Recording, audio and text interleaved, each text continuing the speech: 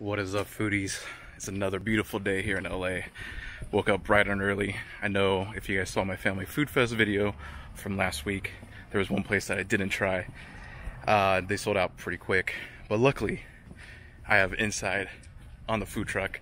I'm about to hit up the Bagel Lords today, the Yeastie boys. Let's go get them.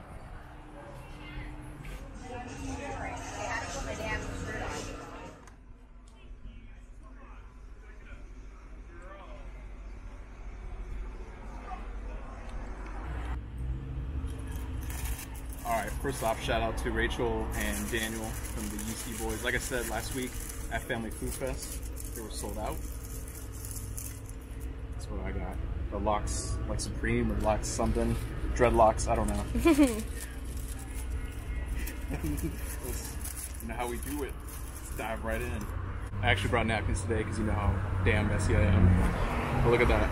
Nice little proportion of the cream cheese, the lox, the onions. You can smell the fresh onions, the sesame seed bun. Look.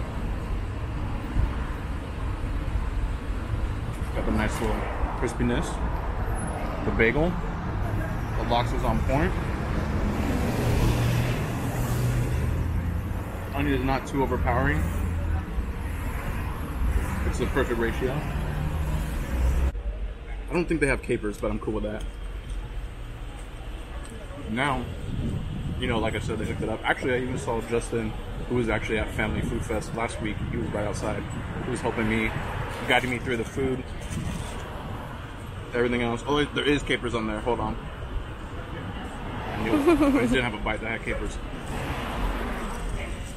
You know, I got another one. Game over.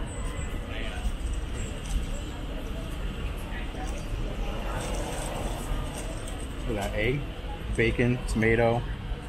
I think that's, I don't know what kind of sauce that is. It looks spicy. Nice little cheesy bun or bagel. Damn.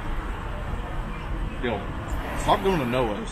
Don't hit up Noah's anymore. Hit up the Bagel Lords. They know what they're doing. Yo. The bagel. Yeah, this is where it's at. Shalom. There you go, Daniel. Thank you for the weed money.